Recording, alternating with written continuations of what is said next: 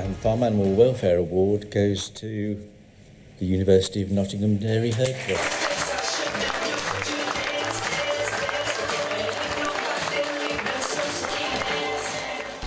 Together, and with the rest of their team, they work tirelessly teaching vet students on better health and welfare on the farm.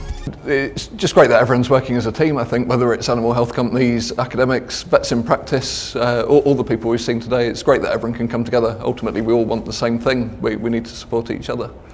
And it's great to see the pharmaceutical sector involved in a kind of non-product driven or non-product specific way. So it's fantastic to see a company like Ceva supporting a really valuable evening like this. What we enjoy with the association is that we understand that farmers are in a business. It is very important to them that they make money, but the welfare of the animals is absolutely paramount to them, and they will put the welfare of the animals again above themselves and their families time and again.